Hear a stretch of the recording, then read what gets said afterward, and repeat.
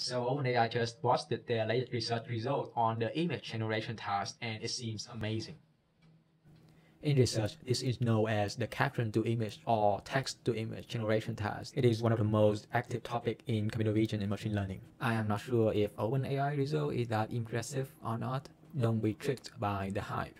Let's see. Let's look at some previous state-of-the-art in this domain. There's been a lot of GAN papers on image generation. A lot of the results look amazing. The generated images are of a high resolution and look realistic. Most of the time, they are very domain specific because they are specifically trained, say, to generate scene images or to generate face images. But this latest result from OpenAI is quite interesting. Their model must be very powerful. They can generate a very wide range of concepts spread in natural language.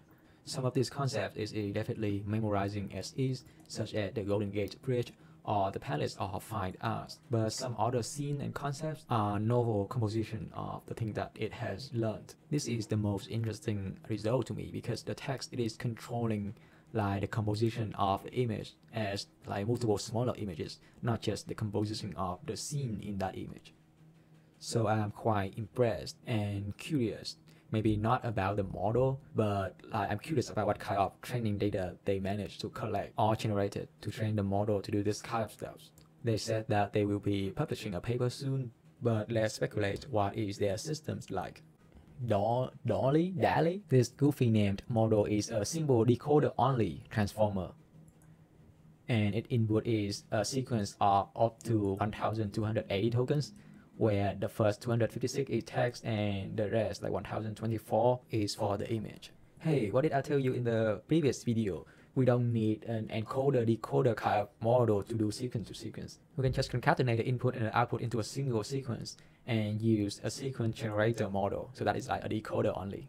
Now a text or a sentence is a sequence of words, but how is an image a sequence? Well, this paper showed that we can treat an image as a sequence of image patches. That is probably what they are doing here.